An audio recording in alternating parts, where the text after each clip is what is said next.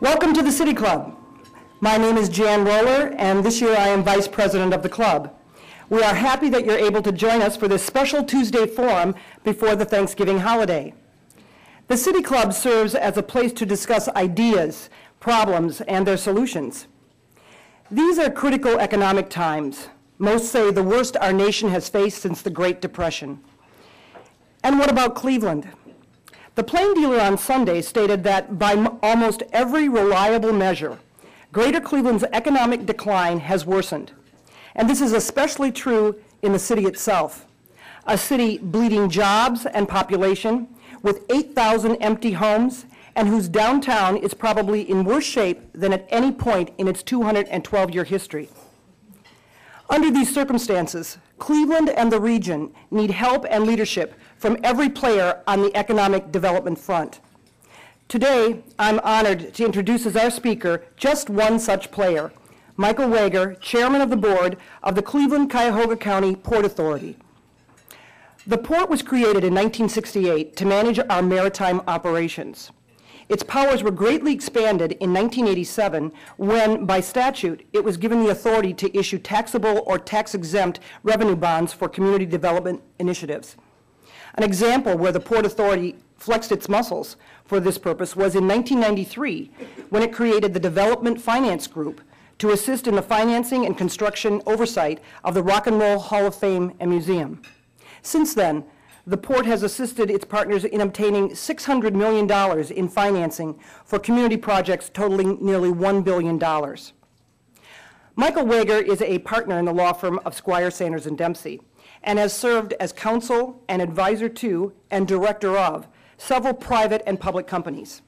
In 1994, he earned the designation of Dealmaker from the American Lawyer magazine. He has been and still is active in many civic and philanthropic organizations, including the Board of Northeast Ohio Development Fund, LLC, and the advisory board of the National Leadership Council of the Ireland Cancer Center of University Hospitals of Cleveland, to name only two. So now let's hear from Michael Wager on how the Port Authority will help Cleveland and the region regain its competitive edge and reshape the downtown waterfront. Michael?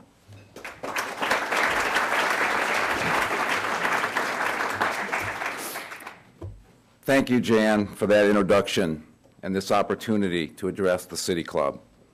As we all know, this venue and this podium have long been a place for expression of ideas that inform, inspire, challenge, and sometimes provoke the people of the city of Cleveland and beyond.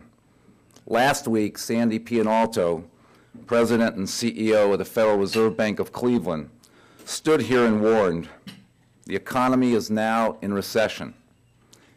She went on to observe that we are facing the worst financial crisis in decades as credit markets and consumer confidence continue to erode. We do face turbulent times, volatile capital markets, and we do so in a city and a state with limited financial resources and ever-expanding needs. Our state municipal budgets remain stressed by a shrinking tax base as wages and real estate values diminish. The headline in the Plain Dealer this past Sunday proclaimed the ascendancy of Pittsburgh, with Cleveland as its laggard. Also in the Sunday edition of the Plain Dealer was an op-ed column by Thomas Beer, an executive in residence at the Levin College of Urban Affairs at Cleveland State University. Mr. Beer decries the loss of National City Bank, the relocation of Eaton Corporation, and the stalled East Bank Flats project. He goes on to make the case that our city and our region are facing historic trends that threaten the very survival of Cleveland as a city. Are the circumstances really so dire? Do we face challenges beyond our ability to respond? We ignore facts and trends at our own peril. Our city and our region face issues that have become more acute as earlier attempts to stem population loss and negative self-image have simply failed. We were the comeback city for a moment, or were we? Our population loss has been a nearly straight line, 50-year decline. When my father returned from World War II to Cleveland, we were a city of nearly 1 million. Today, we're barely 400,000. Suburban growth does not compensate for this loss. As we lament these circumstances, some consider new remedies and engage in discussions regarding new industry clusters and new capital projects. As we do so, perhaps we overlook our existing assets and how best to redeploy and leverage those assets. We have assets that made Cleveland great and can be part of the city's response to our challenges. Among those assets is the Port of Cleveland. I know all too well there is some confusion as to what port authorities do and what they can do. I am often asked why the port needs to be at the doorstep of downtown with its unsightly operations. Some have suggested the port is a vestige of the old economy and may no longer be necessary. These are valid issues. But let me make a case for the port. Not only our continuing operations, but for an expanded role in remaking the economies of the city of Cleveland, the entire state of Ohio, with green technology and green industry, and transforming our center city. The very term Port Authority has multiple meanings, and the over 300 port authorities in the United States have multiple and diverse missions. For instance, the Port Authority of New York and New Jersey manages ports, but it also manages tunnels, bridges, bus terminals, and commuter rail.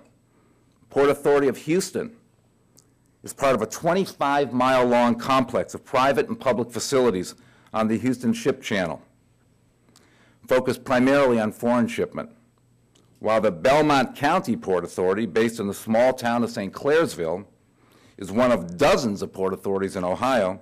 Without maritime services and proximity to navigable waterways, they serve modest local economic development functions.